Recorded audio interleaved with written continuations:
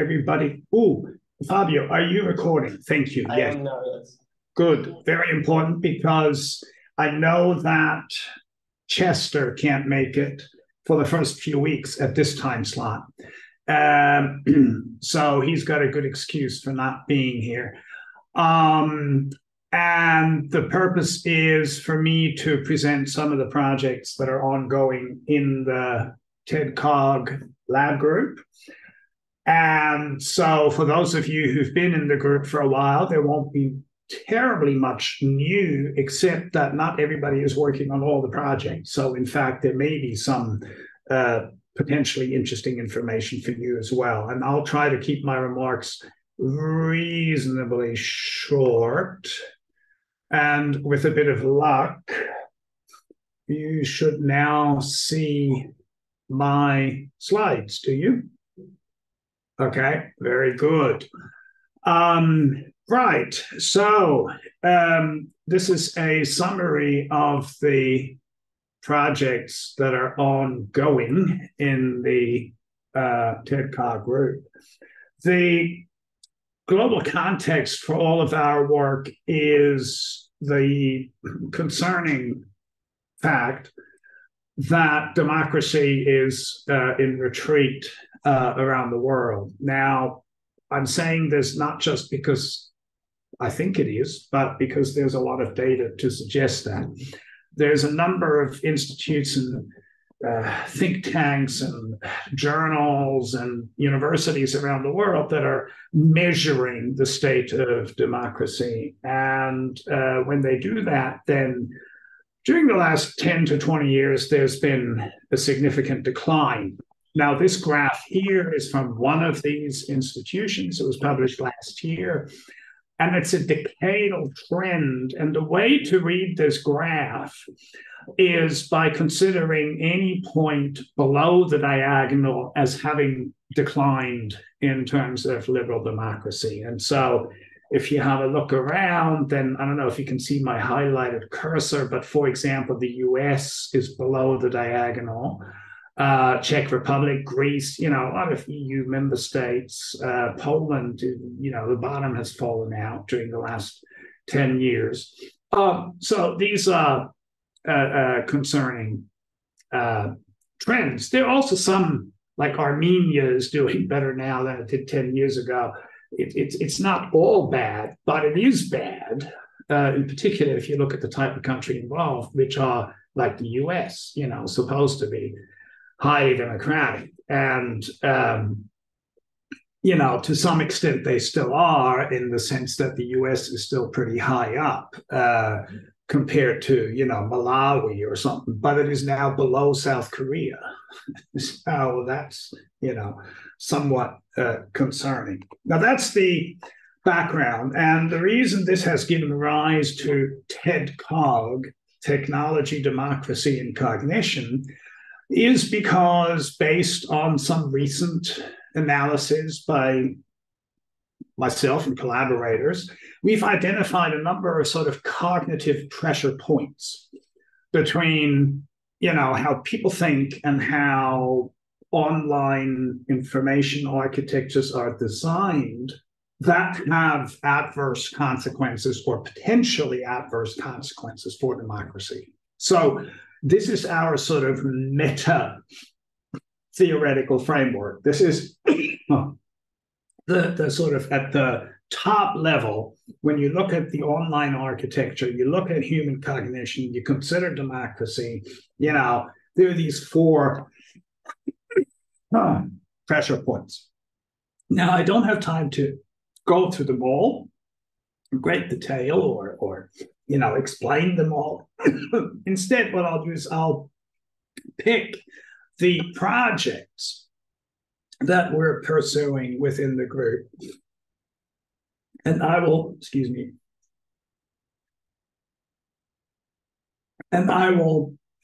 sort of show how they relate to these pressure points.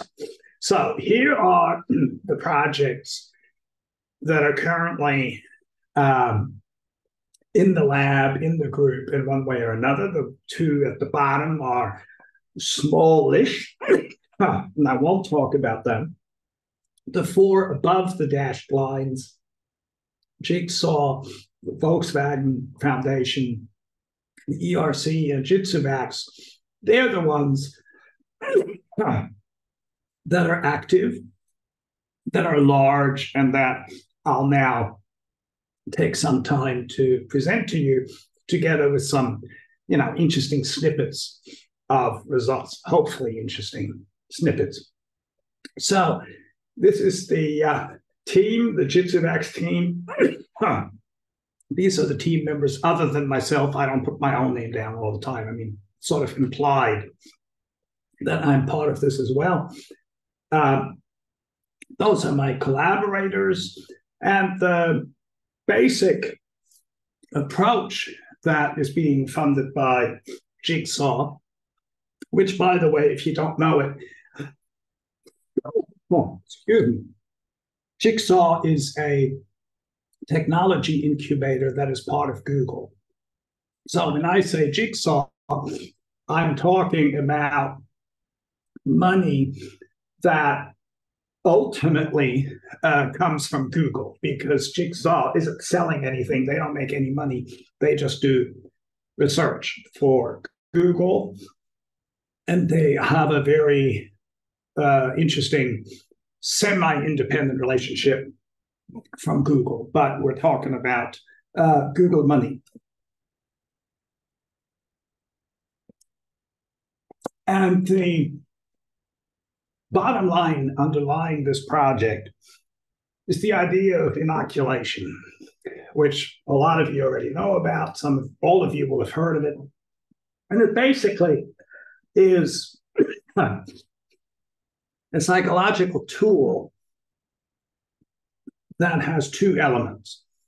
One is an explicit warning of an impending threat. In other words, you got to tell people that they might be misled. That warning itself is an important component. And then there is a refutation of an anticipated argument that might be used to mislead people. Now, this requires knowledge ahead of time of how people might be misinformed, because you've got to defang that misleading argumentation. But importantly, it doesn't require advanced knowledge of how people might be misinformed. And that, I think, is very important, because it means we don't have to be specific in our inoculation. Instead, we can be generic in how we inoculate people. Let me illustrate this by reporting a recent study that we published in Science Advances last year, where we presented people with brief videos that informed them about how they might be misled. And following that, they were presented with social media posts, synthetic, generated by us, that either did or did not use these techniques. And we asked people a variety of questions about each of the stimuli to see how they would respond to that. So it's a very simple type of design. You sample a lot of people, in our case, about 1,000 in each study.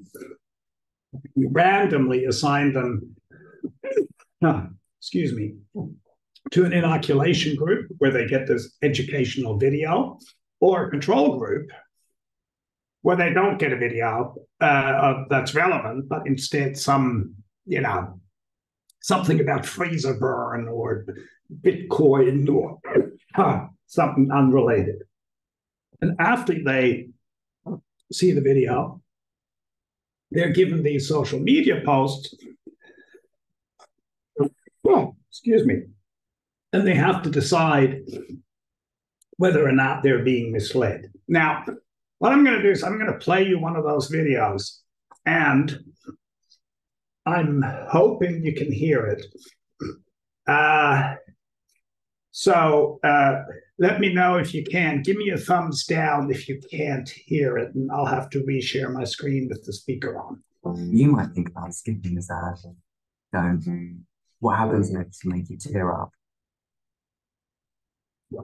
Wait, you're still here? I mean, great. Looks like the trick works. You see, when watching videos or browsing online, you're likely to encounter content that is loaded with emotional language. And with good reason. Playing into emotions, especially negative ones such as fear, anger, or contempt, is a trick to get you to pay attention to something when you otherwise wouldn't. It's likely that is a big part of the reason you're still watching this ad is because you were lured in by our use of emotional language in the very first sentence. Research has shown expressing emotion is key for the spread of moral and especially political ideas in social networks. So let's say when you're writing a headline and you're trying your hardest to manipulate your readers to click. One thing you can do is pepper your headline with a bunch of emotionally charged words. Call it a horrific accident instead of a serious one, a disgusting ruling instead of a disagreeable one, or a heartbreaking twist of fate instead of an unfortunate coincidence. That way, you're likely to reach more people and influence their reactions. So let's see how this plays out in real life. Let's take the following headline from the movie Angry. No emotional manipulation at play here. Just to the point, no nonsense coverage of such an important event in world history. This headline, on the other hand, see what they did there? The writer used an emotionally charged word like revolting to describe a whole group of people. I mean, these people, oh well, you get the point. They're fear-mongering. So whenever you feel outraged or angry, remember, someone may be pulling the strings.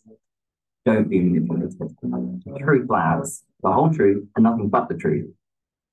Right. I hope you could hear that. So that's the type of video we have. You might think, and we have a whole bunch of them by now. And then afterwards, people are exposed to these simulated social media posts, and they give us a rating on how much they find this post to be manipulative. Now, some of them are manipulative. Others are not, and people have to tell the difference between that. They provide their confidence in making the judgment about that. They provide us with a trustworthiness rating of these tweets, and they indicate whether or not they would share the tweet with others. And across 5 experiments that targeted 5 different manipulation techniques. The one you just saw was emotional language. The video you just saw was inoculating against that. And the other 4 were incoherence, false dichotomy, scapegoating, ad hominem arguments. You know, all the videos are available if you're interested. And across all the videos, what we find is that inoculation is effective. And that's what the data show. Now, the way to read the data is by looking at the red dots, which refer to what we call discernment. Discernment is telling the difference between detecting something that is manipulative and something that isn't. So it's a different score between the two. And anything to the right of the vertical dashed line means that there was a significant effect of the inoculation onto discernment. The left panel is about technique recognition, and the panel on the right is about trustworthiness. And in both cases, the other measures give you the same results. In all cases, basically, we find that the inoculation is boosting performance or discernment. Now, this isn't just a laboratory phenomenon. In the paper I alluded to earlier, we have another experiment, the 6th experiment that was done on YouTube, in real life on YouTube, where we had 25,000 participants, and we found exactly the same thing. And since then, Google has rolled out these campaigns in Eastern Europe. They were running a campaign on Facebook, Twitter, and TikTok in some Eastern European countries. 38 million views of inoculation videos overall, so it's a pretty massive experiment. And they found increased discernment of disinformation after people were inoculated against misinformation about Ukrainian refugees. And at the moment, as we speak, a similar campaign is being unrolled in India. I'm not part of that, but John Rosenbeck from Cambridge is one of the people who's part of this group. And they're going to use like an Indian-sized sample. So, it's probably, 100 million people or something. India has a lot of people on the internet, so there's a lot of stuff that can be done. And that is all quite promising. And we're now combining it with other interventions. There's a paper with Gordon Pennycook as first author that is currently under review. Maybe I'll have some news on that later. And the whole idea of inoculation is permeating a lot of things we do in the TeDCog group, including Kia's PhD. She's not here today, but she's one of the PhD students associated with ProDim Info. So that was Jigsaw, the basic inoculation idea. By the way, if you have any questions, just raise your hand or start speaking. I can't see everybody, but I'm happy to take questions for clarification if that's necessary. If not, then let me move on to the next project, which is funded by the Volkswagen Foundation in Germany, which incidentally has nothing to do with Volkswagen. It was established in the 1950s by Volkswagen, but it is actually a state-run funding body that has no affiliation with Volkswagen or hasn't had it for 70 years at all. The team is rather large because the project is split over 3 nodes. One of them being Bristol, the other 2 being the Max Planck Institute in Berlin and Northeastern University. And again, it's a large team, including also our former colleague here in Bristol, Almog Simshan, who about a week ago moved back to Israel, but is continuing to be involved. And the name of this project is Reclaiming Individual Autonomy and Democratic Discourse Online. And unlike the Jigsaw stuff, this focuses much more on the involvement of machines in human cognition. By machines, I mean the internet or social media. And in particular, I want to present you with one example that revolves around algorithmic content curation.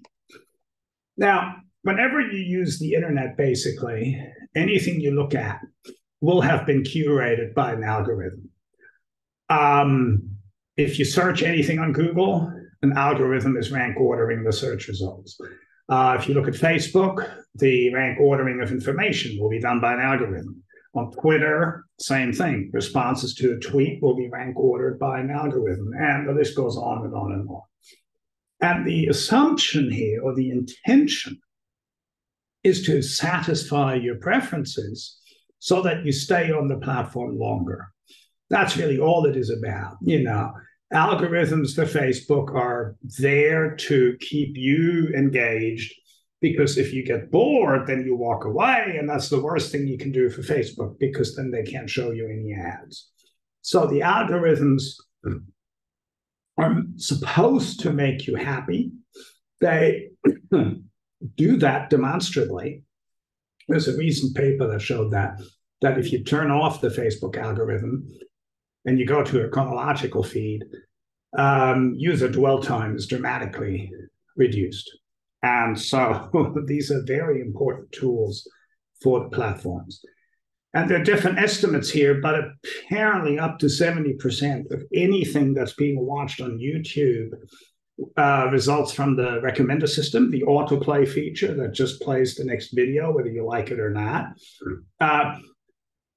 70% of all the videos watched are driven by the algorithm, not a person actually clicking, saying, yes, I want to watch this particular video. Now, there's nothing bad inherently about algorithms. You wouldn't find anything online if you didn't have algorithms. And, why shouldn't an algorithm withhold things from you that you don't like and show you things that you like instead? Well, that's fine up to a point, but if it somehow goes too far, then maybe we have a problem. And the question is, what is too far?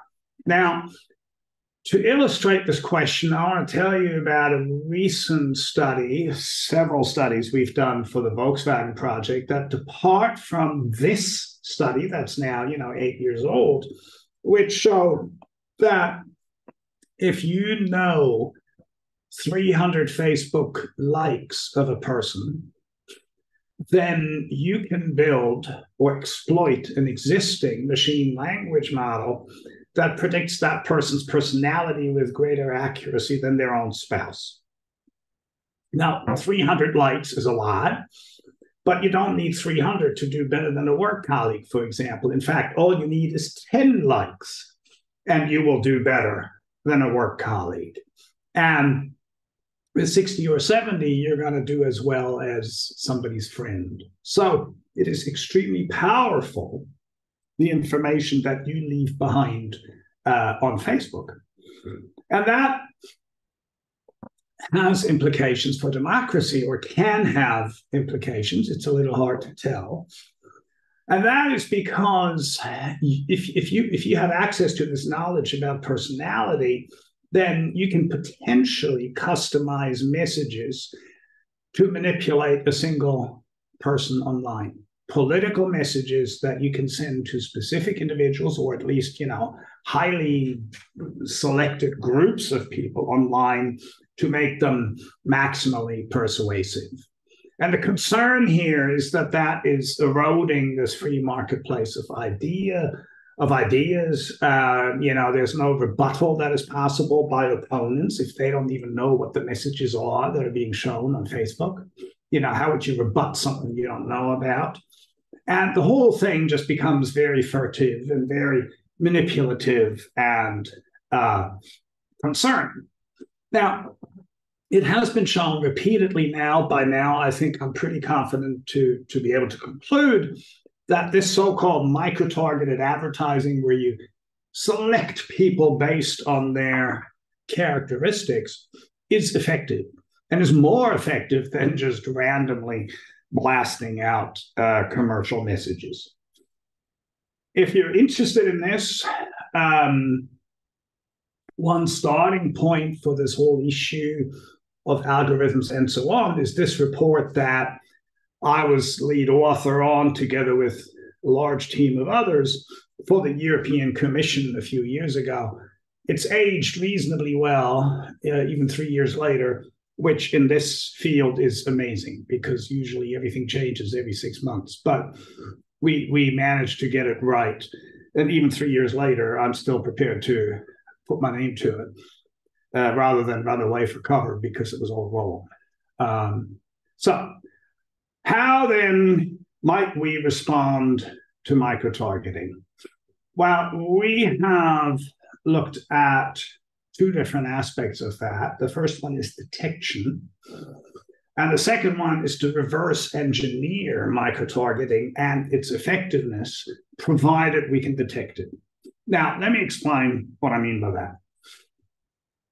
Here's the detection part. It's a paper that Almog was lead author on that just came out earlier this year. In fact, only about 3 or 4 months ago. And what we did in this paper was to create a machine learning model that allows us to identify what people of certain personality types like to read.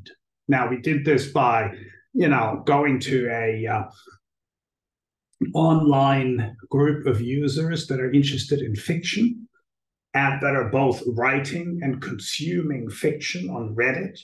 We got about 1,000 people to participate in the study. They volunteered to give us their personality, so we were able to score that. And we then looked at what they like to read.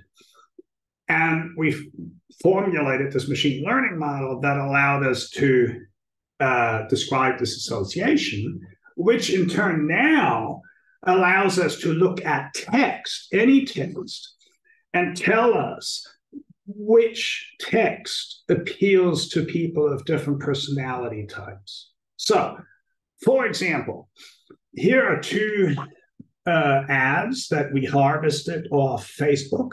They're both British. They both actually ran on Facebook. These are real ads. They are not all political, but they're sort of including, government messages. This is back to the pandemic when there were travel restrictions, the ad on the left. And what I'm showing you here is the ad on the left that the machine learning algorithm said, hey, this will appeal people who are low on openness. Openness is a personality dimension. People can be high on openness or low. And the ad here on the left, according to the algorithm, was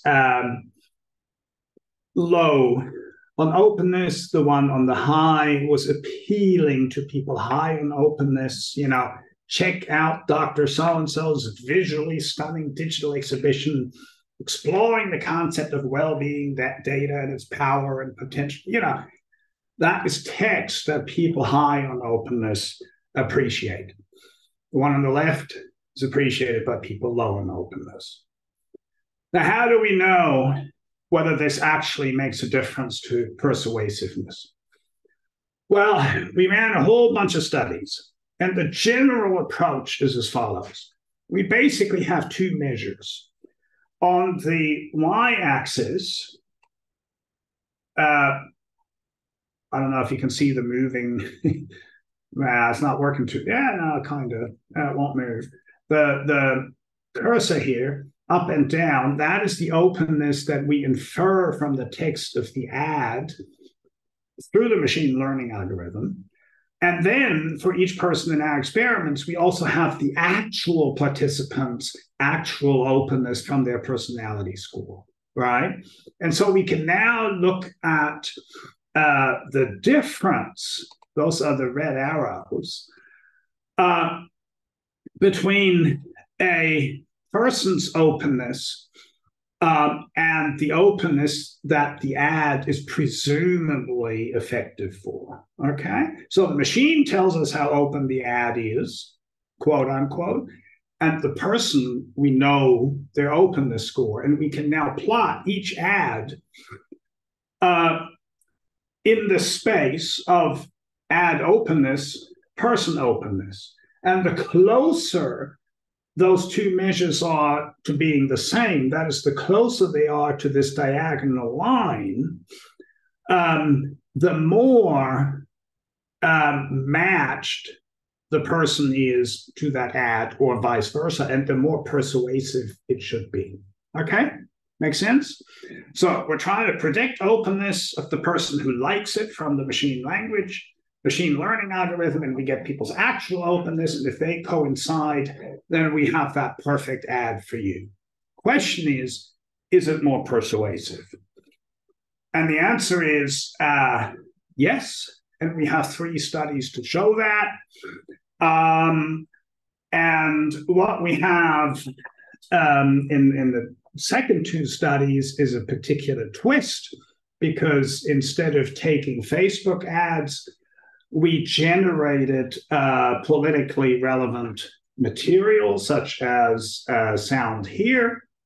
Vaccines should be available to everyone, everywhere. Tell Boris Johnson to take action. This was done at a time when Johnson was still prime minister. And then we asked ChatGPT, to rewrite this, either for people high in openness or low in openness. And of course, we tell GPT what we mean by openness. And this is what you get.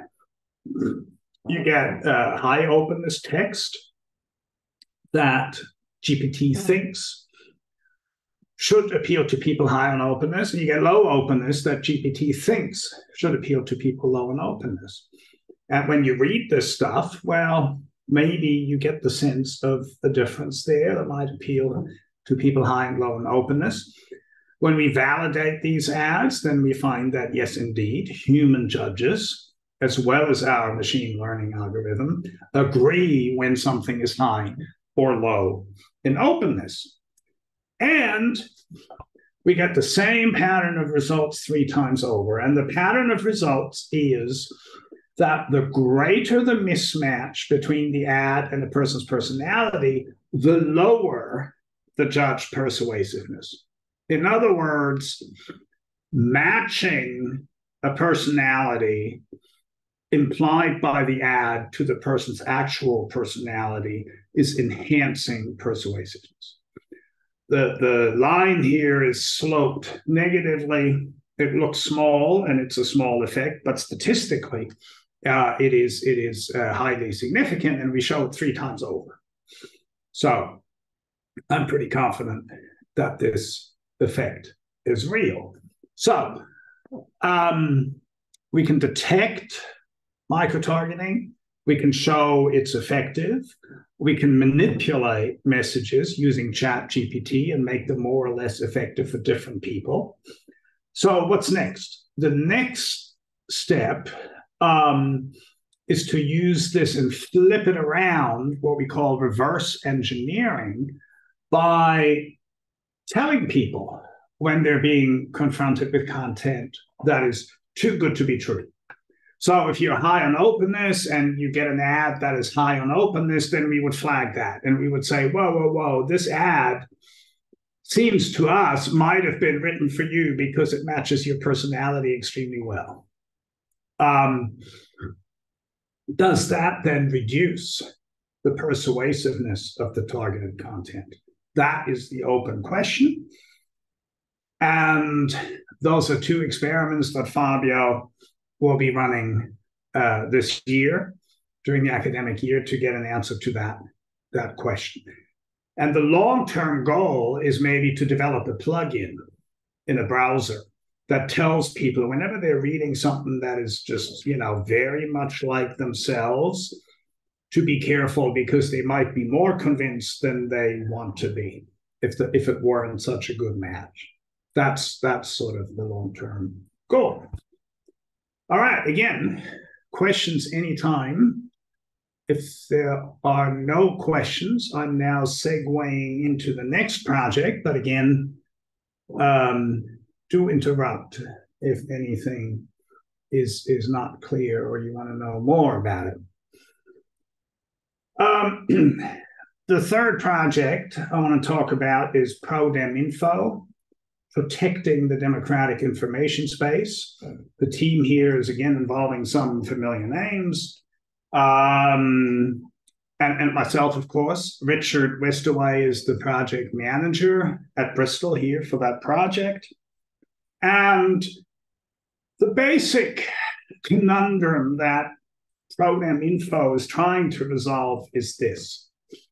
On the one hand, Donald Trump and other populist politicians like him make false or misleading claims every 5 minutes.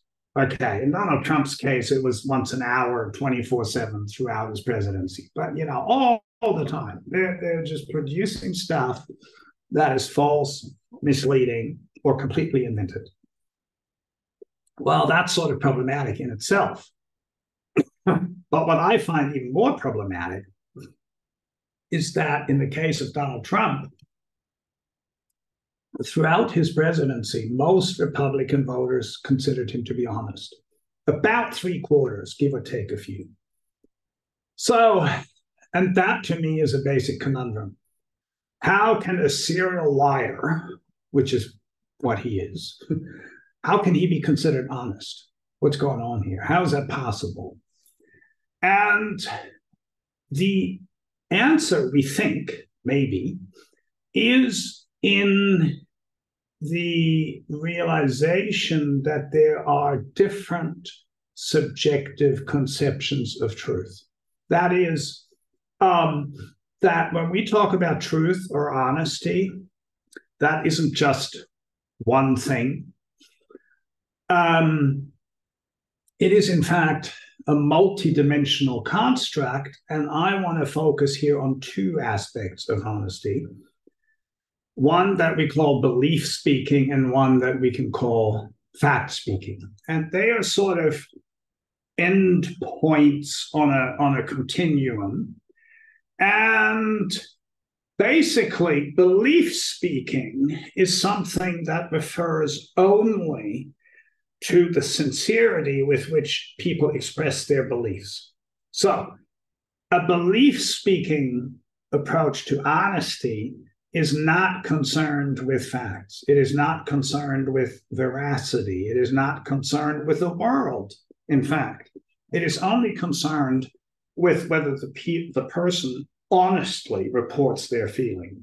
And here are some quotes that illustrate by certain politicians and by others in this sort of populist sphere of politics that illustrate what I mean by that. If you say things like, oh yeah, well, fact, that's antiquated. Truth isn't truth. One man's fact is another man's lie. You know, if you're sort of denying the idea that anything you say has to have a connection to reality, that is an extreme form of belief speaking.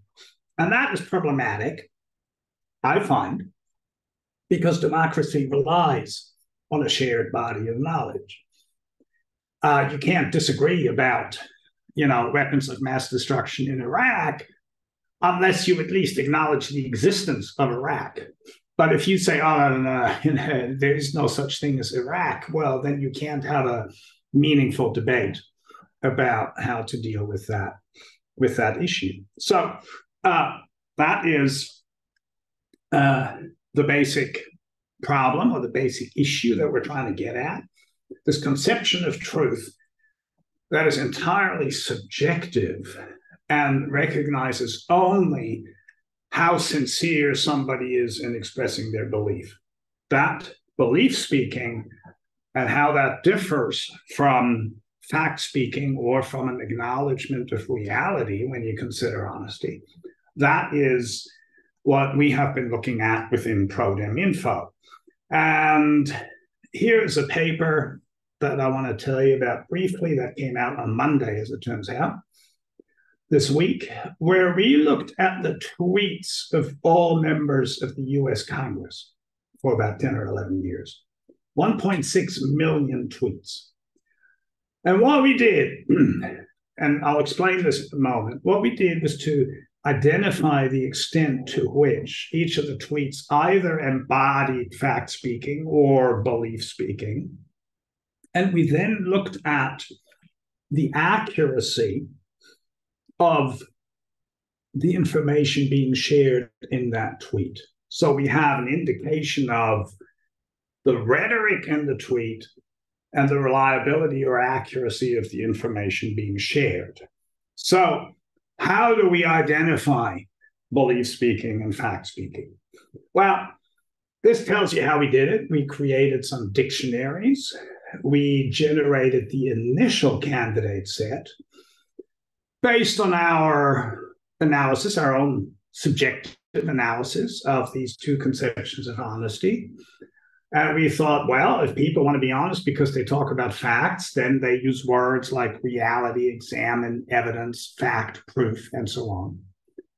If people think they're honest because they're sincerely expressing their beliefs, then they're not going to talk about evidence, but they'll talk about belief, opinion, feel, common sense. They'll invoke the common sense of the people. They will talk about anything but evidence and only about their own feelings. Now, we validated those dictionaries. I don't have time to tell you exactly how, but we're pretty sure that these dictionaries are tapping what we want them to tap.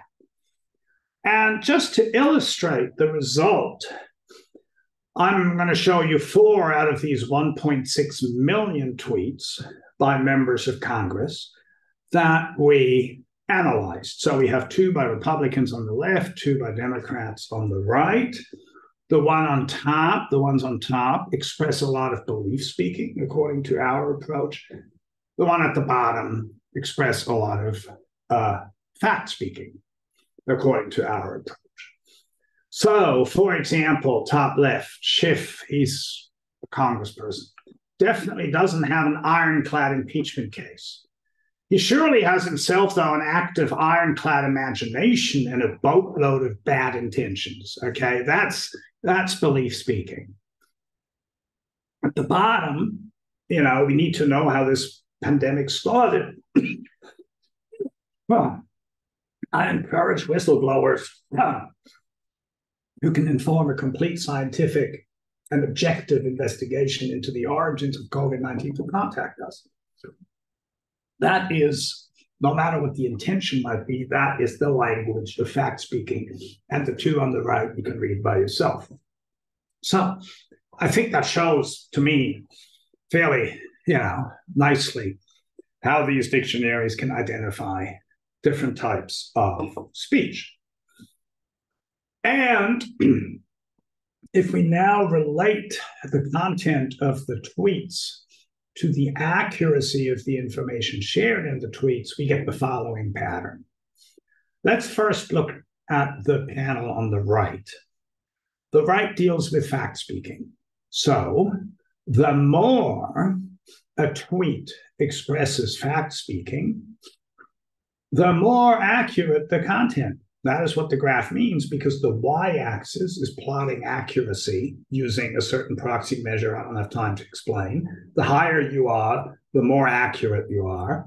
And the further to the right you are on the fact-speaking panel, the more you engage in fact-speaking. And what you can see is that for both parties, the more fact-speaking language you use, the more likely you are to share information about higher quality. And that's true for both parties, blue or Democrats, red or Republican members of Congress. Now look on the left for belief speaking. Now, again, the higher you are, the more accurate that you are. But now the further on the right you are within this panel, the more you express belief speaking, this intuition-based, sincerity-based conception of honesty. And what you find there is that for Republicans, at least, not for Democrats, but for Republicans, there's the striking decline in quality the more belief speaking you express. So it appears that for Republicans in the United States Congress, increasing belief speaking is a gateway to sharing of misinformation for them. And that is interesting because what that does is to open an avenue to the following examinations, namely whether people consider politicians to be honest when they're explicitly asked to take this belief-speaking perspective, as opposed to when they're asked to take a fact-speaking perspective. And we've done a few experiments on that, and I think the initial data are kind of promising. We're continuing this. Fabio is also involved in that. And yes, watch this space. Luke, you had a question. Hello. Yes, sorry, I've got a cold, so if you can't hear, I do apologize. Does this change in accuracy across fact speaking and belief speaking happen across other political dichotomies rather than just Republican and Democrats? Because that's obviously specific to the US. Very interesting question. We haven't done it elsewhere. We've only done it in the US so far. But we have tweets from all UK MPs for the same time period. We've downloaded them. We have access to them. So we can do the same analysis for the UK. And in fact, I was in Brussels yesterday and presented this to the European Commission. And I got an email this morning from somebody in the audience who's British at Sheffield, and she has all the tweets as well and is very keen to work with us to analyze that. So I don't have an answer yet, but that's a very good question and we're working on it. Well, thank you. Any other questions? Yes, Steve, we have a question from Alan, right? Yeah. Just a quick question on the belief speaking option. If that included tweets that tended to be phrased in ways like "in my opinion" or "I believe that," how would you be able to test accuracy for that, or was it limited to tweets that shared a link to some other source of information? Yes. And then that was what was tested for accuracy. Precisely. You're exactly right. We only looked at tweets for this that had a link. Right. And we could look at the link, at the domain in the link, and there is a way in which you can assess the quality based on something called NewsGuard, which is a very sophisticated professional database developed by journalists and others who go through each domain and apply fairly well-established quote unquote objective criteria to establish the reliability of a domain. So we don't look at the link to see if each article is true or false. We just say, hey, that's an untrustworthy domain, or yes, that's a trustworthy domain.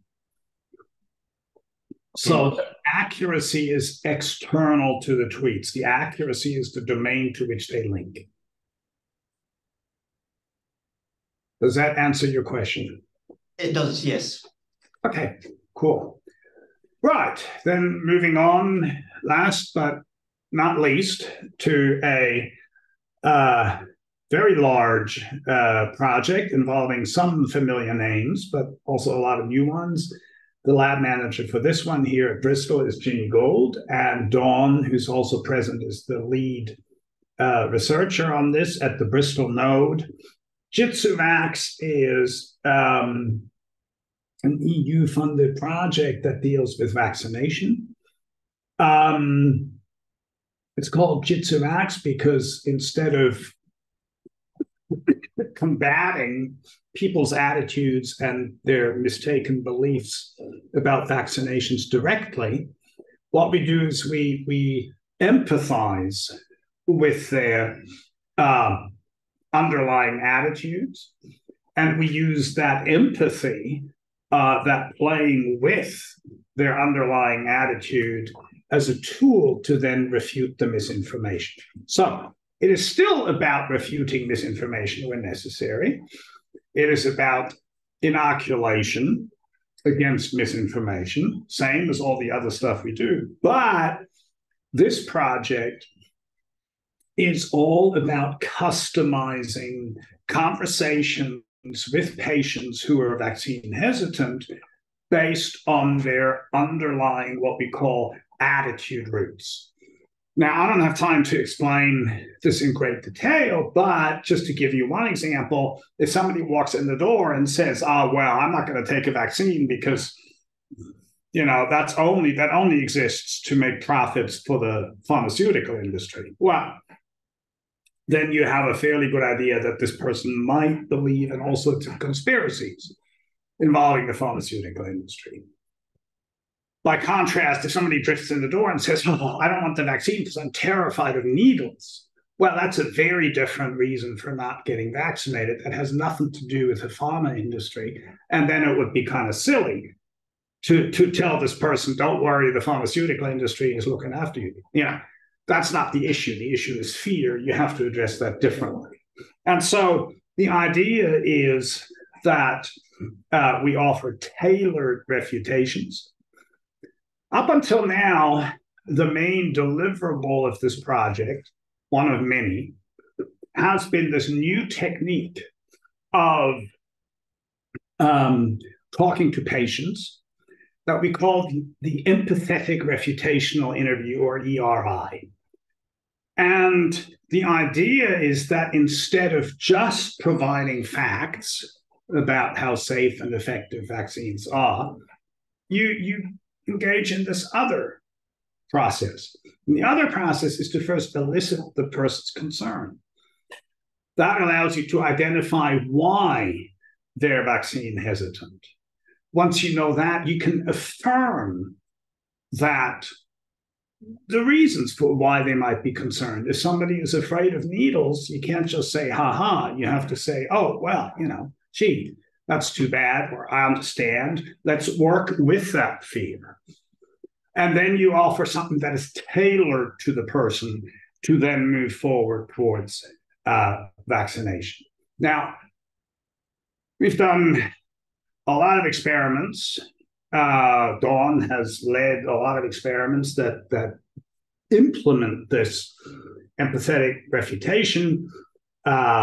Here is just a flow chart of a representative experiment in this context, where we always have an experimental condition that is testing an aspect of this ERI, this refutational interview, against a control where the doctor is just providing, just says vaccines are good for you.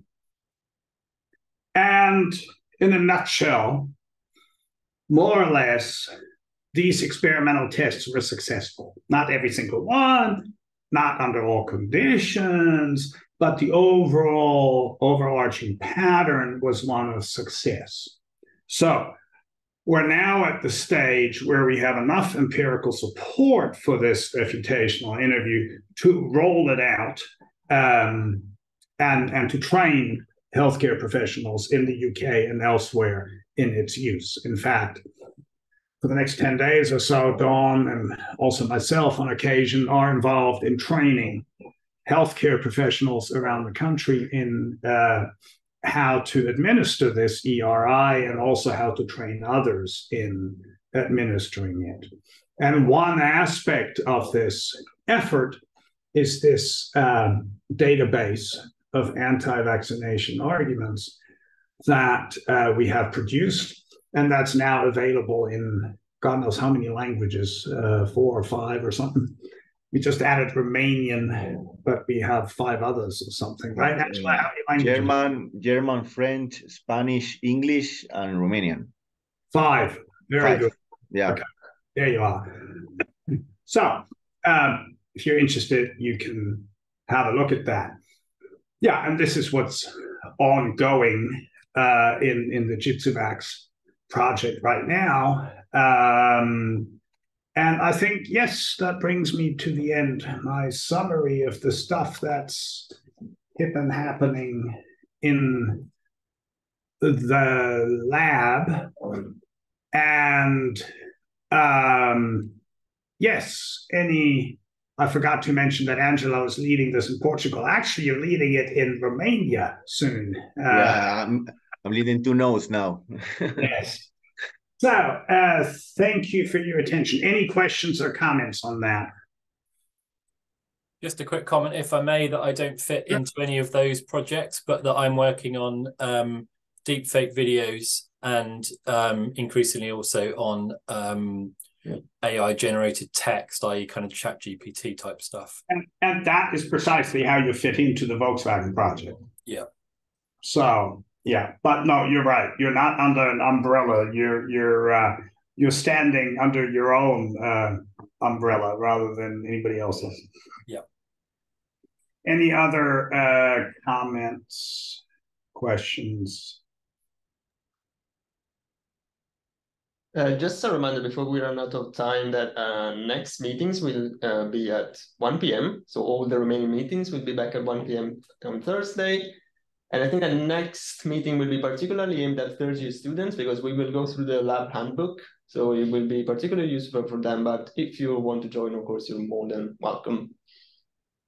And that's next week, right? That you're doing it is next week, yes. Fantastic. Okay, very good. I guess you can stop recording, yes, Fabio. And yeah, if there are no other questions, then thank you for your